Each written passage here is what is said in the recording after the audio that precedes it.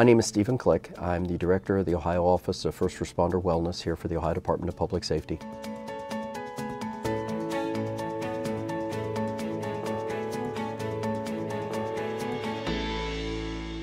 I was with the Ohio State Highway Patrol from November of 1982 until November of 2018 when I retired as a lieutenant in the Office of Personnel Ohio Assist program. After that, I went over to the Ohio Mental Health and Addiction Services as their first responder liaison when they created the position.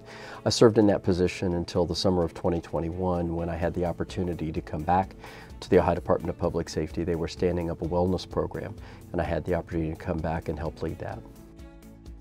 We do a couple of different classes that we offer to agencies across the state. All are completely free of charge. I do a class on retirement, what it's like to be retired when you're no longer active duty.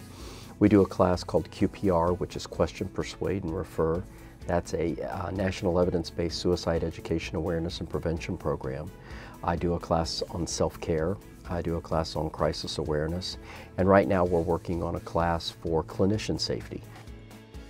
Command staff are realizing that they need to do the most beneficial work they can for their personnel in order to keep them healthy, in order to keep them happy, in order to keep them there.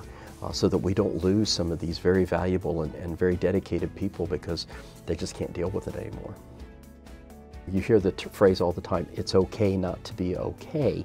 And I think now we're starting to recognize that, the importance of asking for help. We don't always recognize when someone's struggling. And sometimes they need to come out and they need to say, hey, I need something, and then let us take the ball and do what we can to help provide those services. I truly don't look at this as a job, as a work. I truly look at this as something I get to do.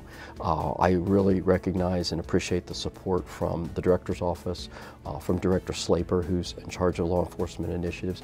Anything I needed, they were there to provide it for me. So I just really appreciate my time here.